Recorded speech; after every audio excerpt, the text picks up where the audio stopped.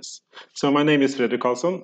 I'm a professor in economics, and I primarily work in what you would call behavioral economics, applied to social issues such as environmental consumption, use of antibiotics, etc. So I'm very interested in understanding why people do as they do and how we can affect people in different ways.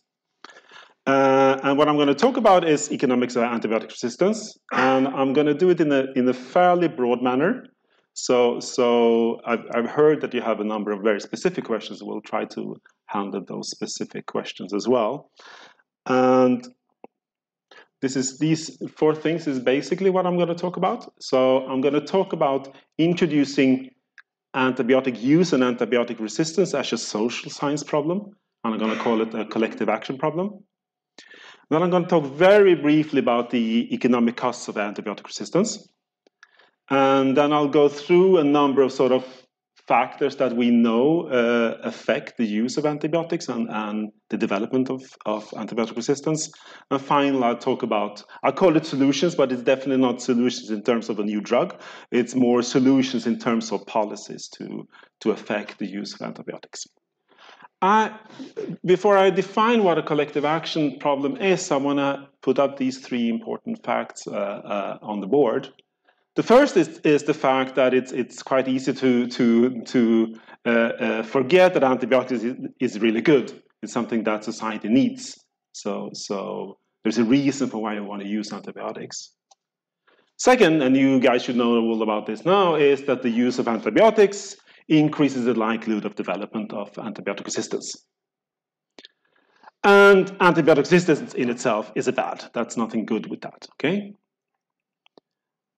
Now, a collective action problem or a tragedy of the commons problem is the fact that people, when they decide whether they want to use antibiotics or not, are basically going to compare the benefits and costs for themselves.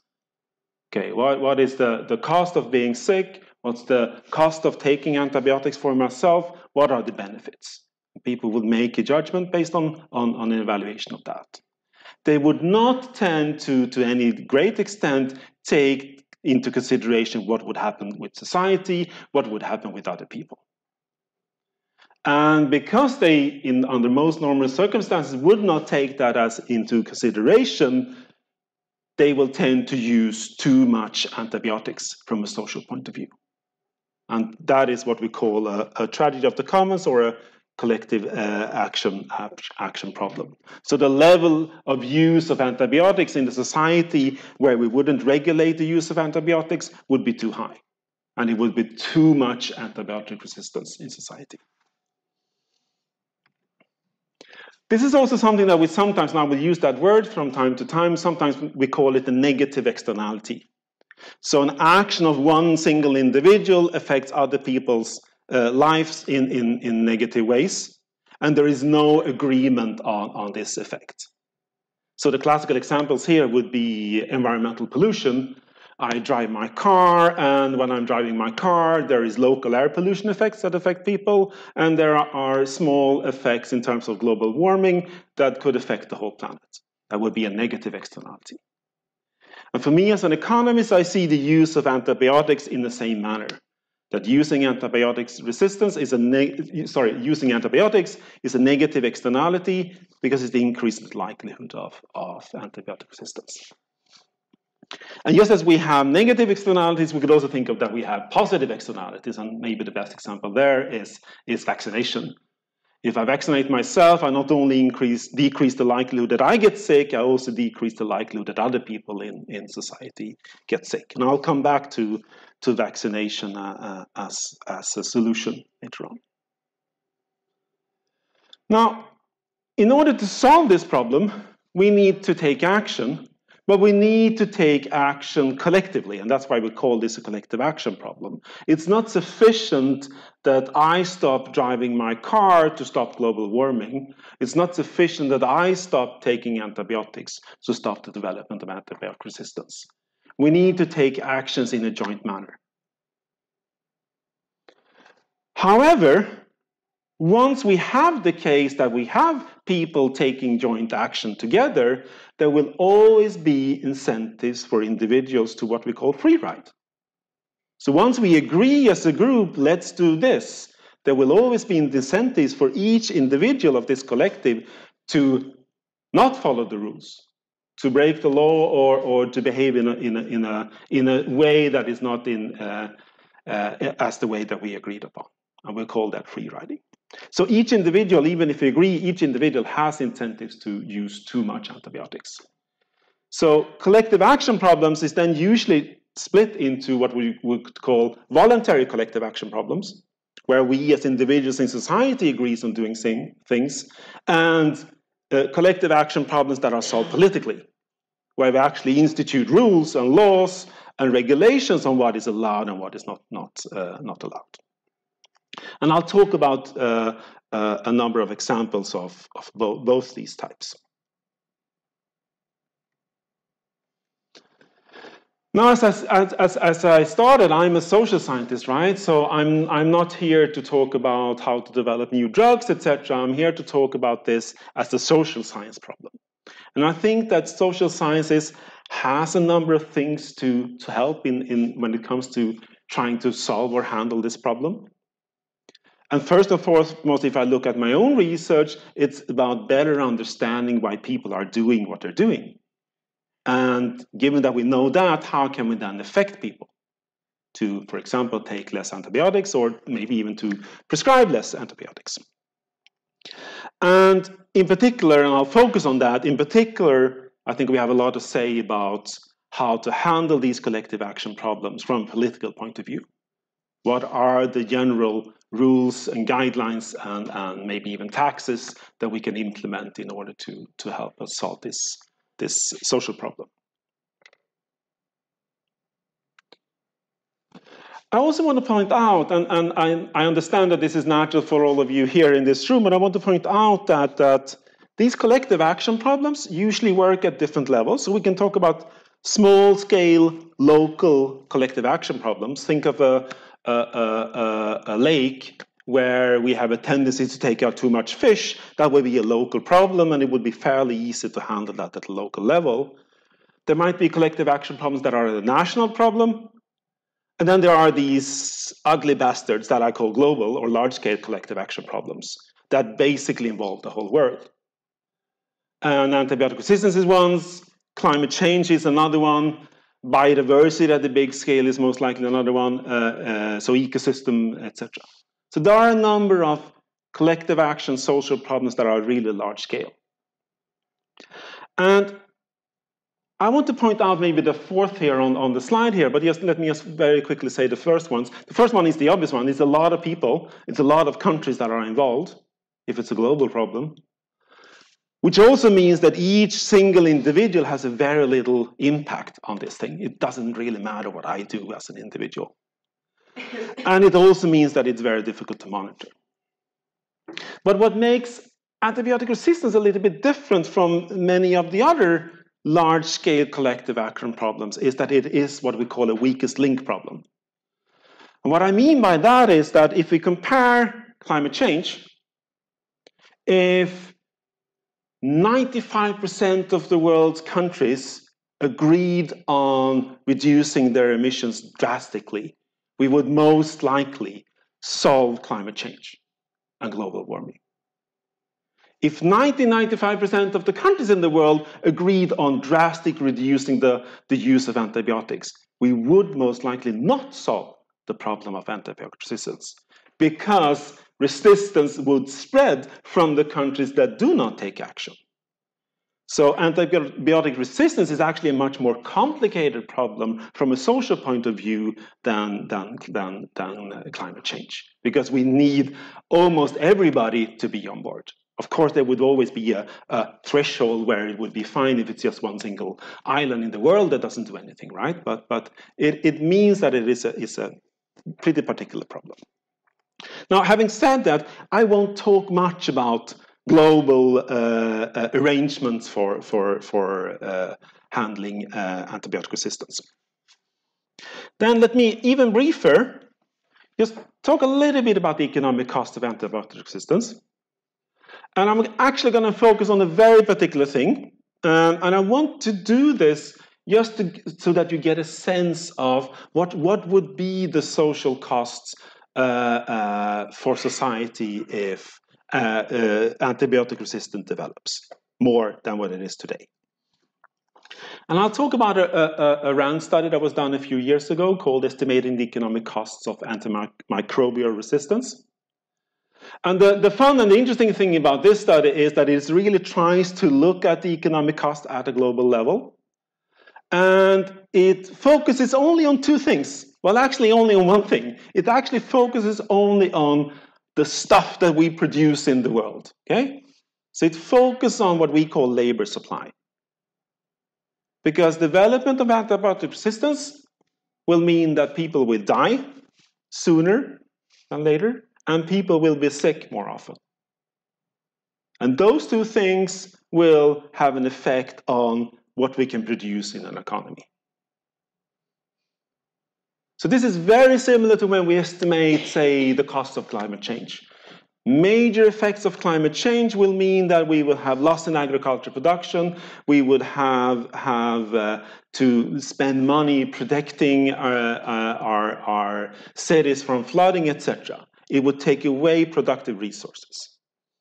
And it's the same with this study. It's looking at what happens, the major effect of antibiotic resistance that they look at here is what is the effect on what we produce in the economy.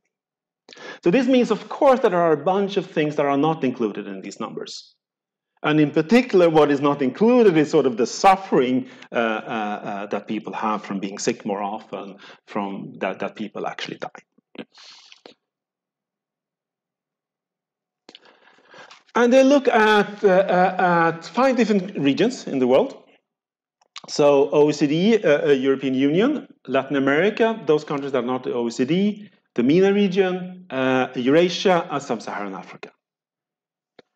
And they look at first the baseline. And the baseline, we already know this is not true, but the baseline that is sort of is today, which they call no resistance scenario. So they're sort of assuming that there is no resistance today, which is not true. Then they look at a case where, okay, what happens if there is only a small increase in the rate of resistance, up to 5%?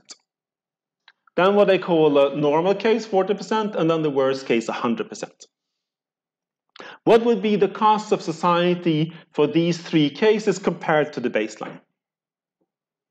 And again, mind you, in terms of loss of productive resources in the economy, that's all.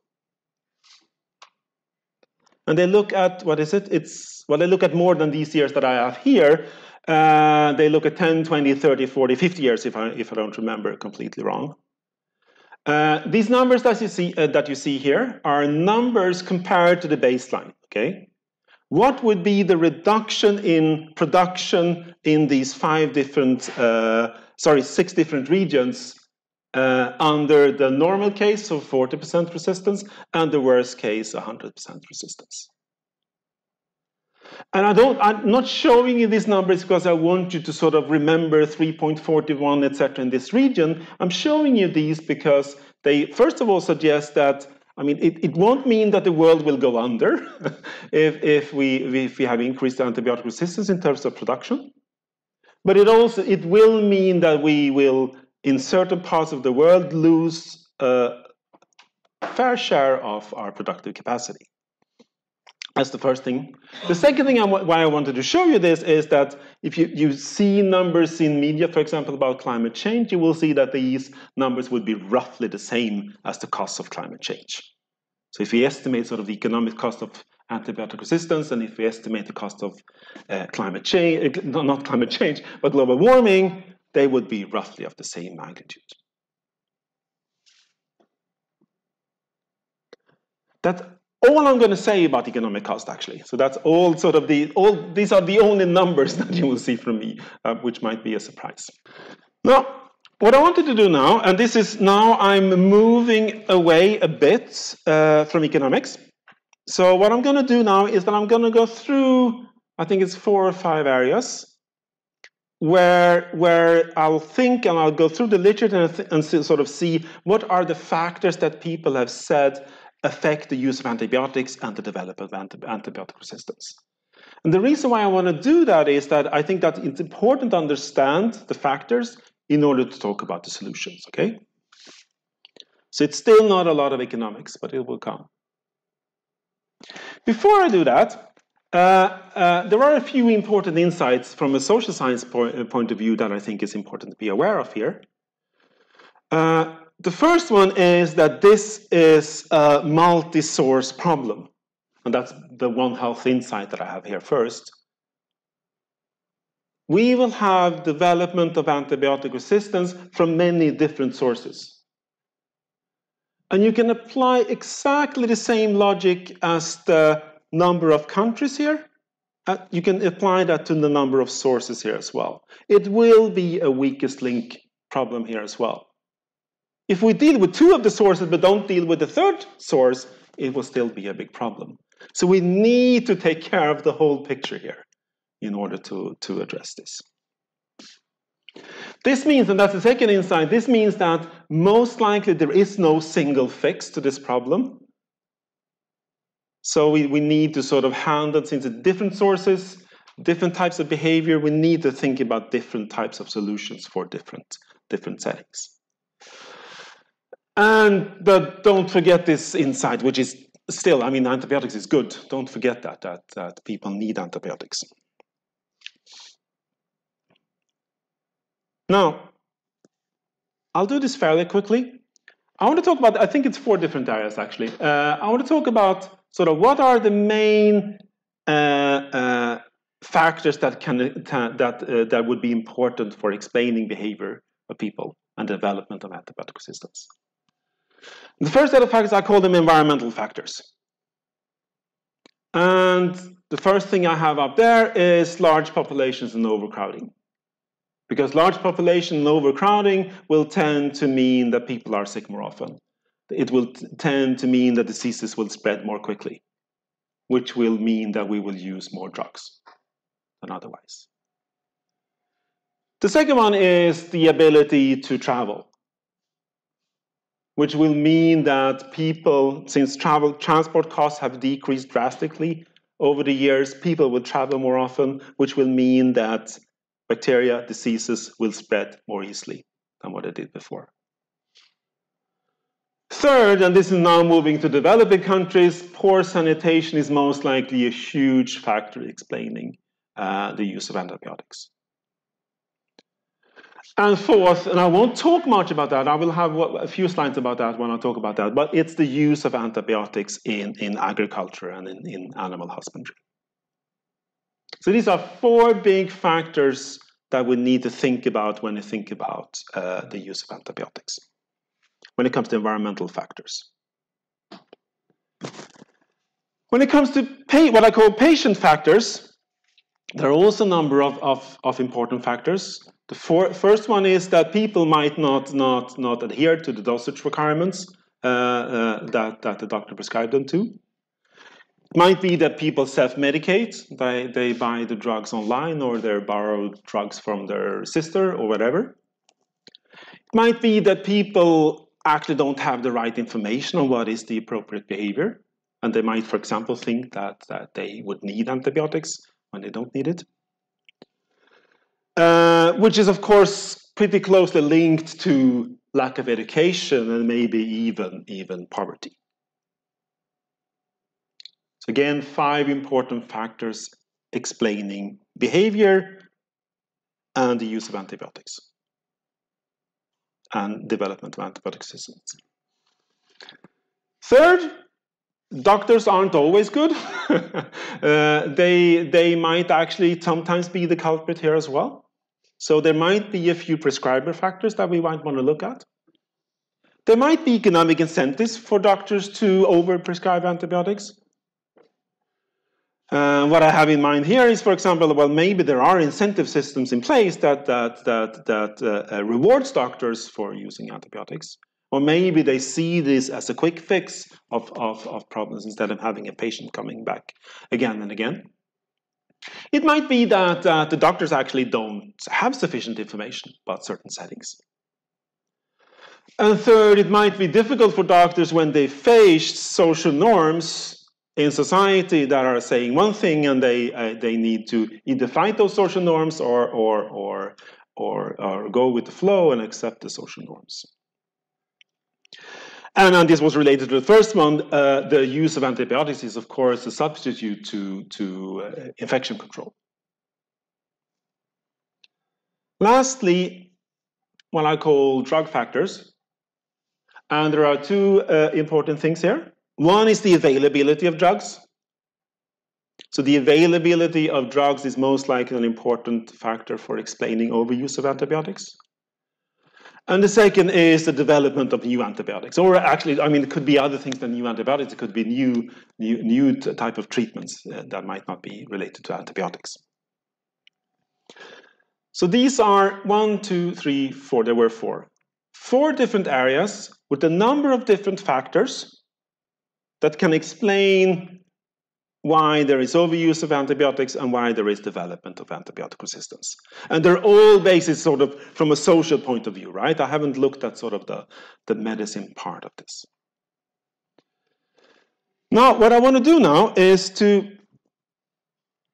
think about these factors, think about these areas, and discuss a number of solutions. And the way I'll do that is that I'll define a number of different policies, and then I'll just go into one of these areas and one of these factors and talk about that. So I won't talk about all these factors. But before I do that, let me just give you a sort of a flavor of how I think, or how we as economists think when we think about something that we call policy evaluation. So what should we do in a society? What policies should we have? Well, as a scientist, I then first of all need to sort of know, well, what is the goal? What is the goal of the policy? Is it to reduce the use of antibiotics with 5%, or is it to stop antibiotic resistance, or what is the goal? I need the goal in order to evaluate what I should do. Once I have the goal, and I mean from a social point of view, that goal is not set by me as a researcher, it's set by society, by our politicians or by you as citizens. What should we do? Once we have a goal, the way I think about it then is this. I have this goal. How can I achieve this in the cheapest way possible? Okay, that's what I mean by cost efficient up there on the slide. And with cost efficient, I don't mean money only, okay? It could be the goal, the policy that does this in the simplest way for individuals. It could be the solution that sort of is simplest for the patient, even if it's more costly from a monetary point of view. So I don't mean cost efficient in a narrow money-wise term. However, from a social point of view, it might not be easy to sort of know, well, what should be the goal? Well, in order to determine what should be the goal, I would also need to talk about the benefits and costs of reaching different levels of the goal. But I won't really talk about that, because that complicates things a little bit more. So what would be the appropriate level of carbon dioxide emissions for Sweden, or what would be the appropriate level of use of antibiotics for Sweden? It's a much more complicated question than answering what should we do for a given goal. Now, there are two complications for antibiotic use that we need to be able to handle. The first one is the uncertainty. We don't know exactly what will happen if we do this. There are pretty large uncertainties with any policy that we do, with any change in behavior that we do. So there will be uncertainty and risk, and we need to be able to handle that. That's the complication number one. Complication number two is that these goals, these policies, not only affect us that are in this room that live today, it will also affect future generations. So how should we think about this? Should we care about future generations at all, or should we just think about what's good and bad for us that lives today? Most people would say no, we should most likely care about future generations. How should we do that then? Should they be seen as equals to us, those that live in the future? Or how do we know that they will think and like what we like? How do we know what level of income they will have in the future, etc.?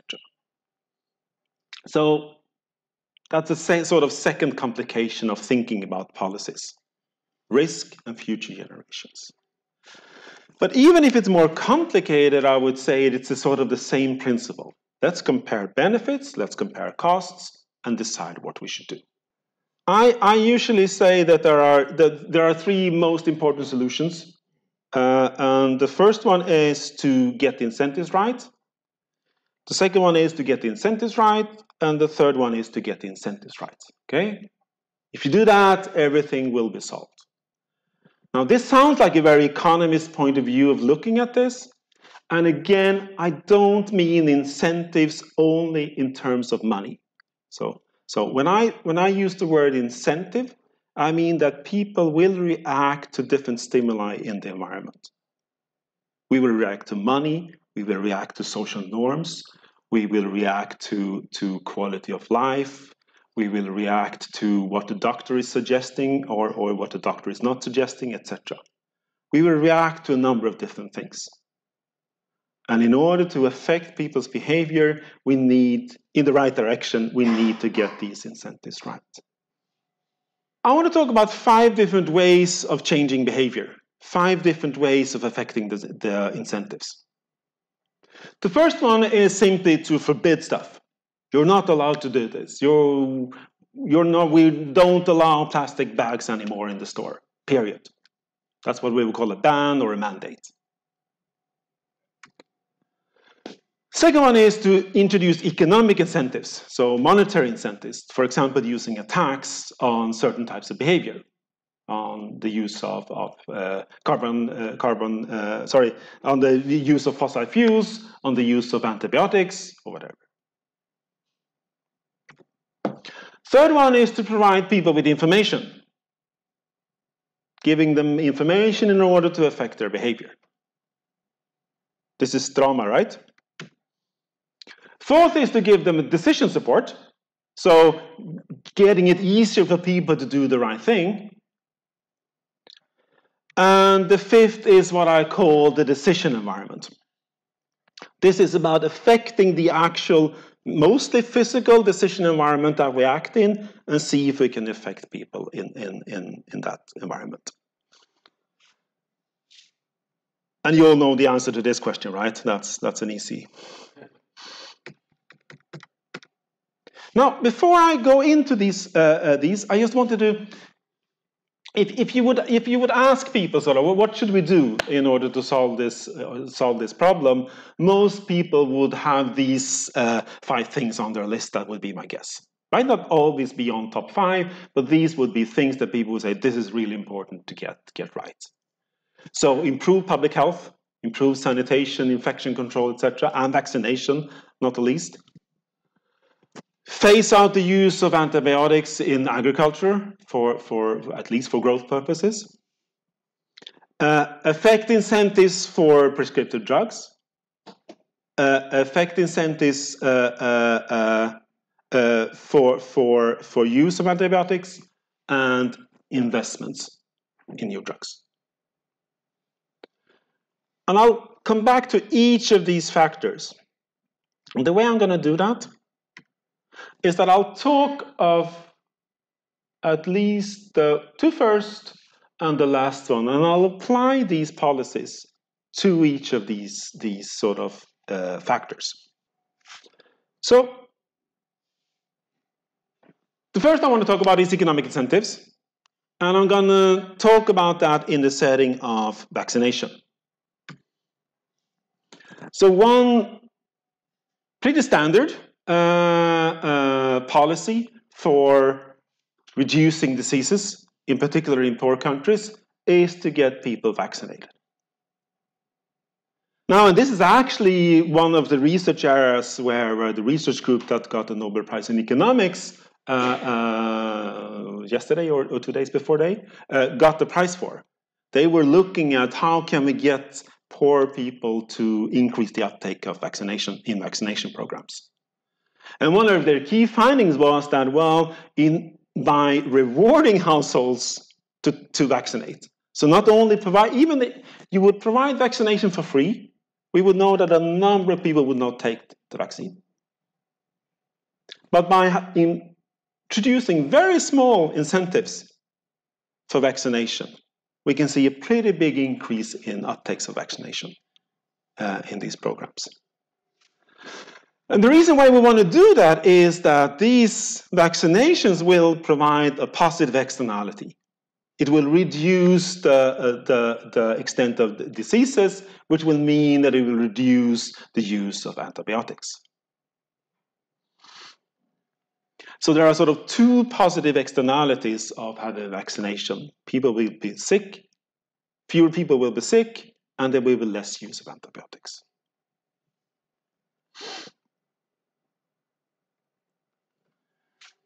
The second is looking at agriculture. So how can we reduce the use of antibiotics in agriculture? And I'm going to talk about two different solutions here. The first one is what I talked about, that we could simply think of a solution where we ban the use of antibiotics for animal growth promotion. Or you could formulate this actually in another way. Another option would be to ban all uses of antibiotics that are not under supervision of a veterinarian. And both of these policies have been implemented in different countries in Europe. For example, in Sweden, in Denmark, and the Netherlands. Now, banning has a number of very clear and simple advantages. By banning, we sort of know the effect. By saying you are not allowed to use antibiotics for this purpose anymore, as long as people follow the rules, they will stop using antibiotics for that purpose. And we know, if we looked at studies, we know that if we introduce that type of ban, it will reduce the use of antibiotics, and it will slow the development of antibiotic resistance.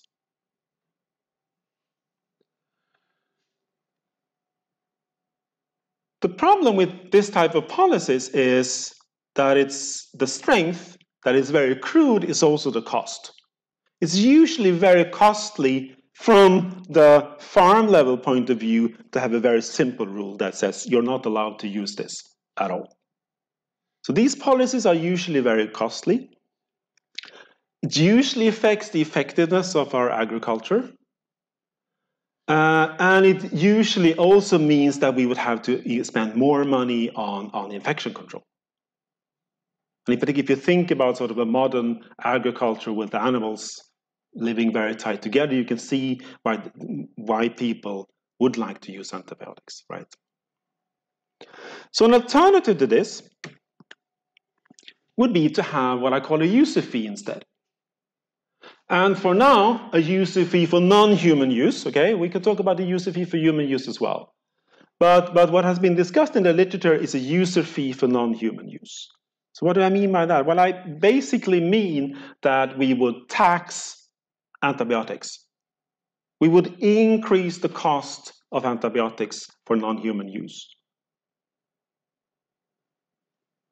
This is an economic incentive. By increasing the price of antibiotics, we would have a reduced use of antibiotics. And by the reduced use of antibiotics, we would have reduced development of antibiotic resistance. Now, the advantage of a user fee or a tax compared to a ban is that you let people themselves decide whether it's worth it or not. This is what I mean by sort of the second point here, that a user fee targets the low-value users, and the high-value users that think this is still worthwhile, can pay the user fee and use the antibiotics. So you can sort of better sort the value of the use of the drug. And usually what that means is that you really don't have to control the use. Just as long as you have an efficient tax system, you don't have to control and see what people are doing or not. So it will be less costly. However, compared to a ban, the problem with the user fee or a tax is that we don't really know the effect beforehand. We don't know the level of reduction of the use of antibiotics if we introduce a user fee. And this is a classical problem in any type of environmental policy. With the ban, we know the effect, but it's usually very costly.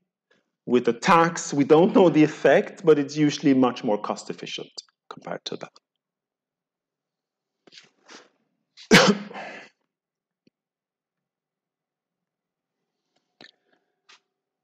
Now I'm going to move to the doctors. So now I want to think about policies to affect doctors. And believe me, affecting doctors is not easy, I can assure you. But I'm going to give you an example. I want to give you this example, maybe not because it's the most efficient way, but it's an illustration of a completely different way of thinking. And it's about thinking about the decision environment. And some of you might have heard the word nudge, which is essentially what I mean, that we affect the decision environment. So with the nudge, I mean that we make a very small change in the decision environment in order to affect people to act in a way that we think is better. We don't ban, we don't affect the economic incentives, we just simply change the decision environment a little bit. Let me illustrate this with two examples when it comes to doctors. This is a study where doctors' prescription behavior were screened. And doctors' prescription behavior were evaluated by external people. And they were told how good or how bad, depending on where you are on the scale, they were compared to their peers. Okay? So doctors were being told, you are really good at prescribing antibiotics. Or they were being told, you're not as good in prescribing antibiotics as your colleagues. And the idea here is, well, there are several ideas. But before I talk about the ideas, let me just be clear. We haven't changed economic incentives at all. We haven't forbidden anything. We're just telling doctors how they are behaving compared to their peers, their colleagues. And the idea of this is, well, it's several. One is, of course, obvious. One is, right, it's pure information, right? I'm being told if I'm doing how I'm doing compared to others. It's pure information. I don't think that's what's going on here to any large extent. I think to a much larger extent, it is peer comparison. I'm being told how I am behaving compared to my peers, to my colleagues. Am I a good doctor or am I a bad doctor? And what I found in this particular study, so let me, maybe not all of you can see this letter here. So the way it worked here was that the doctors got emails. I think it was weekly, I'm not sure, maybe it was bi-weekly, but at regular points in time, they got emails. And these emails told the doctors how they were performing. And in this particular case, and I'm going to read this out because there are some important things here to say. The email reads, you are not the top performer. Okay, so obviously you understand there were top performers. That's the first thing you're being told. And you're being told that you're not the top performer. You are writing too many unnecessary prescriptions. Based on your most recent activity, you wrote 12 prescriptions out of 24 acute respiratory infection cases that did not warrant antibiotics. To improve your behavior, please see these guidelines. So it's a lot of information on what to behave, but I think the most important part here is that they're being told that some other people are much better than what they are. And of course, to be clear, some people that were good, they got a much more positive email, right? You are a top performer. You're behaving very well. So by doing this, what they found was that prescription of antibiotics reduced by what was it, 16 percentage points. I mind you, these are doctors, as I said from the beginning. These are not people that you easily affect. But just by providing this information, you reduced prescription of antibiotics by 16 percentage points. Now, what I always like to point out when I see these studies is we actually don't know for sure what prescriptions that were cut. We can't say that this was 16% better, right? Because maybe there were some necessary prescriptions that were cut. So all we know sort of is that prescription went down. The other way, and this is the same study, instead of just comparing with others, just basically asking doctors to, in a form that in this particular case played no role whatsoever, they just had to write down and justify why they were prescribing antibiotics. So to be clear, this is not that someone was checking this and saying yes and no. It's just that they needed to justify their behavior. And this would go on the patient's medical record. Prescription went down by 18 percentage points, so very similar to the first case. So I think it is possible to affect how doctors behave as well, even if it might be a little bit more difficult. I heard during the break that you had talked a lot about drug development. I'm not going to talk that much about drug development, but I just want to point out something that sometimes raises a lot of objections. I always want to point out some good aspects, and that is the role of patents. So with a patent, pharmaceutical companies get basically a monopoly right for a drug for a certain period of time. And for people outside the field and for people that are not economists, this seems like a crazy idea. Because basically what this will mean is that there will be very high prices of drugs because pharmaceuticals have a monopoly power. However, one must always remember the reason for why we have a patent system. And that is that there are big benefits of having a patent system because it creates incentives for developing new drugs. Developing new drugs is very expensive. If pharmaceutical companies did not know that they could make a lot of money after they have developed a successful drug, they would not have invested these monies in developing drugs. So a patent system is a very important part of development of drugs. Now, I'm not saying that pharmaceutical companies are angels that are always doing the right thing and always have the right prices. I'm not saying that, but I'm saying that a patent system that gives them a period of time to make monopoly profit is most likely necessary, at least in the free market economy.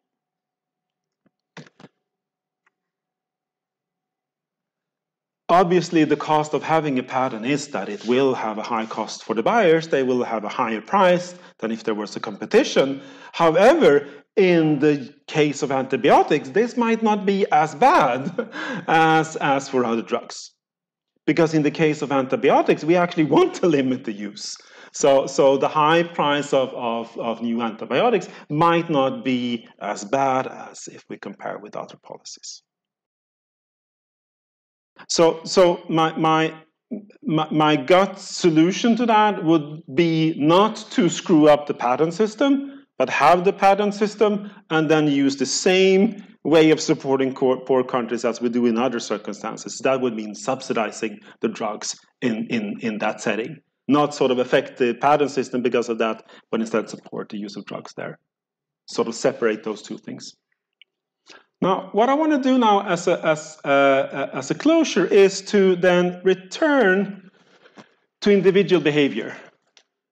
So I've talked a lot about policies, how to affect people, but I'm always in this area interested in knowing and understanding individual behavior and why we're doing the way we're doing. So I just wanted to close very quickly by thinking a little bit and talking a little bit about why are there so big differences in the use of antibiotics in the world. Even comparing pretty similar countries, we can see pretty big differences in the use of antibiotics.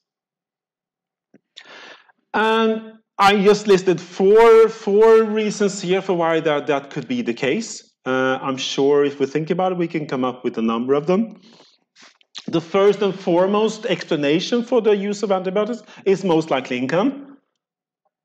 But we also know that even with countries that have similar levels of income, there could be pretty big differences in the use of antibiotics, which could be differences in terms of what policies we have in place, what the institutions are, if there is corruption, but also maybe norms that people adhere to.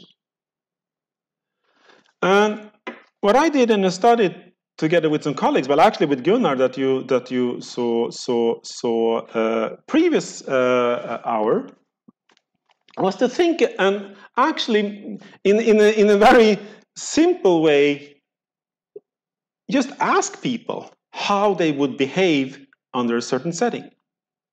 So we did a survey-based study to a random sample of Swedes. And we were simply interested in knowing who is willing to voluntarily abstain from taking antibiotics. And this is not for a deadly disease. It's just to be sick for a few more days, suffer a little bit, but not take antibiotics. We had a number of questions on the use of antibiotics. We had a number of questions on their previous use. We have a number of questions on trust in society, trust in the healthcare sector, and of course, socioeconomic characteristics. And this was the scenario or the vignette question that we asked all people. For a number of bacterial infections, for example, tonsillitis, we know that the use of antibiotics will quicken your recovery. If you do not take antibiotics, you will continue to be ill for several additional days. How willing or unwilling are you to abstain from using antibiotics when possible, even if it means that you will be sick for some extra days? So it's basically asking people, are you willing to voluntarily abstain from taking antibiotics, suffering a little bit, but be a good guy or girl?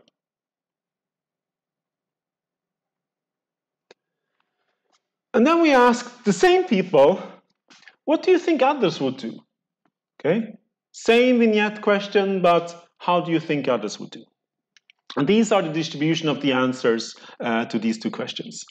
So when answering for themselves, 5% saying, no, I'm not going to be willing to abstain from taking my antibiotics. And 30% are saying, I'm very willing to abstain from taking antibiotics, okay? While if we ask them, well, what do you think others would do? Then they're saying, no. 2% would be very willing to abstain from taking antibiotics, while 12% would be very unwilling to take antibiotics. So as you see, that's the first interesting result. It's a pretty big difference between what I think I would do and what I think that Anne would do. I'm a much better person than Anne, so I would abstain, but she would not. Right? That would be the general impression people would have. This is usually what you find in many studies, and in a way, I would say that maybe this is a more reliable way, a more reliable prediction of what people would actually do. But interestingly enough as well, it's a pretty big correlation between these two. So if I'm very willing to take antibiotics, it's more likely that I think that other people are at least fairly willing to abstain from taking antibiotics. Now, we're not super interested in the distribution here of responses. Instead, what we're interested in seeing is, can we explain the distribution here? Who is very unwilling and who is very willing? Are there factors? Are there individual characteristics? Are there past behavior? What factors can explain what they respond here? That's our main interest. When it comes to the individual characteristics, there's essentially nothing that it correlates with this. Not gender, not income, not where they live, not their education. Basically nothing explains where they end up in this response. However, their previous experiences have a pretty big impact on where they end up here. Those with the worst health status, those that have recently taken antibiotics, those that have stated being denied to take antibiotics in the past, those that have a low level of concern about resistance, etc., are all associated with a lower willingness to abstain. All sort of past behavior and knowledge information correlate with this behavior. So what this is suggesting is that, well, maybe there are ways to affect people to increase their voluntary willingness to abstain, actually, by targeting on these experiences and knowledges. While, and this is more from a social science point of view, we were also interested in knowing, well, does the trust and expectation about others correlate with this? And when it comes to trust in society, it had no effect. When it comes to expectation about what others are doing, it had a pretty big effect on where they end up on this distribution. So explaining the variation here, yes, we can do that, but we cannot do it with individual characteristics. We can do it with expectation of what the others are doing and their past experience.